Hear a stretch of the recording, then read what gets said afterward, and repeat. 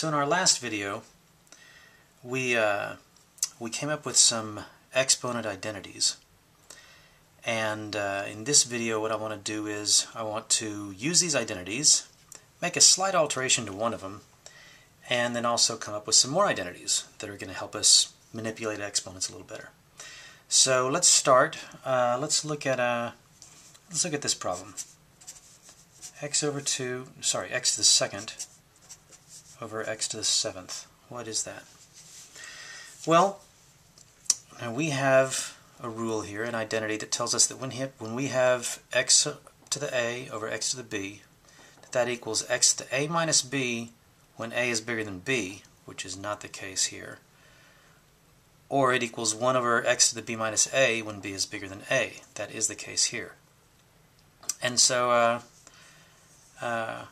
I'm going to stick with what we have here, except I'm going to make a slight change, and that is, I'm just going to get rid of this stuff. I'm going to say it equals both of them. Okay?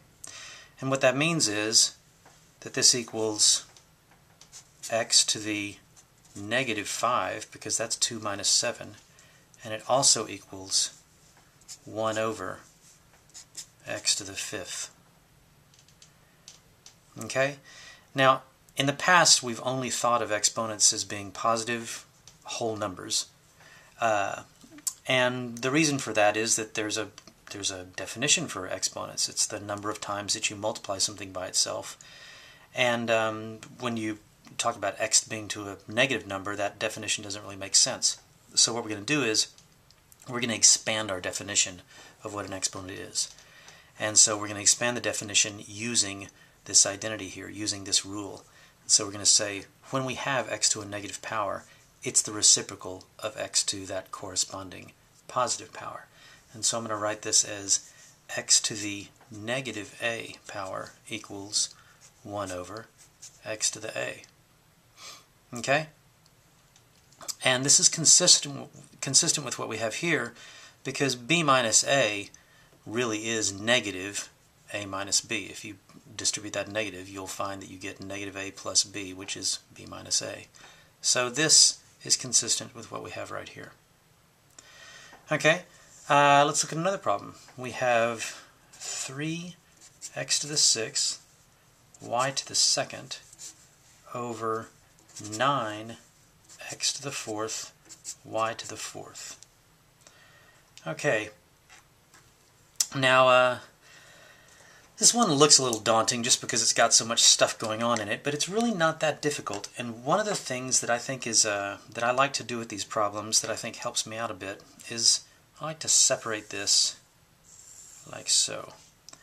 And I'm going to say this equals 3/9 times x to the sixth over x to the fourth times y to the second over y to the fourth.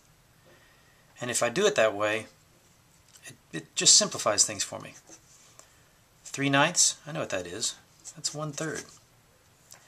X to the sixth divided by x to the fourth, well, that's x to the 6 minus 4, so that's x squared.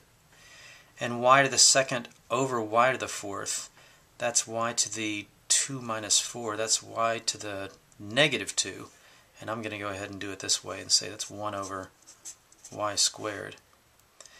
And then if I just look at this and say, well, shoot, I can just put that over 1. That tells me what I have. It's 1 times x squared times 1. It's going to be x squared in my numerator, and 3 times 1 times y squared, 3y squared in the denominator. It's customary to leave your answers with positive exponents, not negative exponents. So, like in this first problem that we had here, even though this does equal x to the negative fifth, generally when we write our answers, we go ahead and write the reciprocal of that.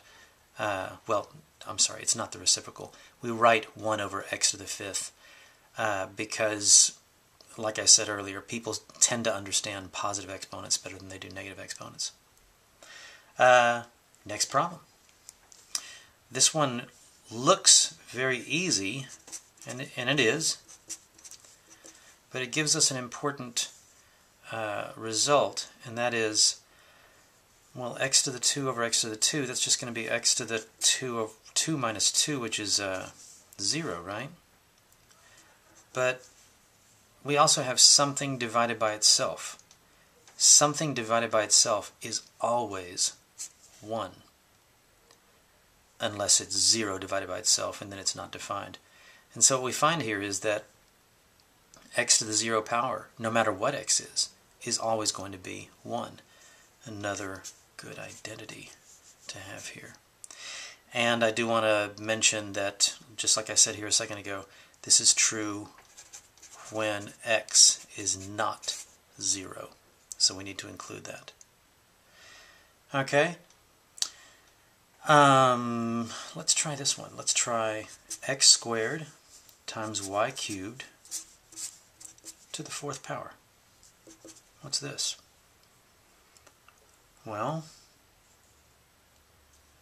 when I take something to the 4th power, x squared times y cubed times x squared times y cubed times x squared times y cubed times x squared times y cubed.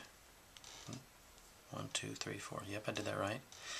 And this is just going to be x squared times x squared times x squared times x squared, which is x to the 8th power, times y cubed times y cubed times y cubed times y cubed, which is y to the 12th power. And I think most of y'all probably could have gotten this anyway, because you're looking at this and you're saying, well, you know, according to this identity right here, x to the a to the b power is x to the a times b power, and so you just do 2 times 4 is 8, and 3 times 4 is 12.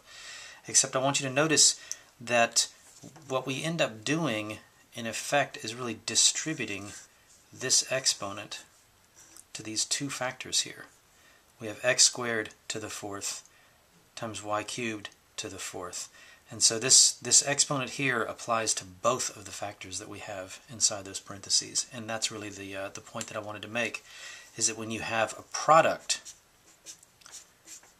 to a power, that is equal to each of those factors to that power, x to the a times y to the a. All right, let's do one more problem.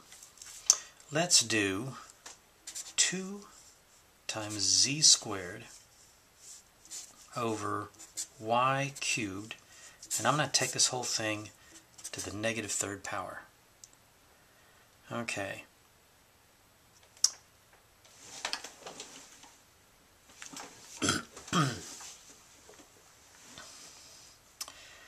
Now this looks kind of messy, and I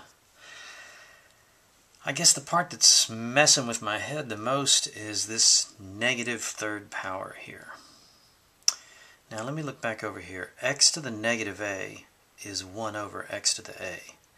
That is, x to the negative power is just the reciprocal of x to that corresponding positive power. So what I can do then is I can just take the reciprocal of this to the 3rd power. Well, I know what the reciprocal of a fraction is. You just flip that fraction over.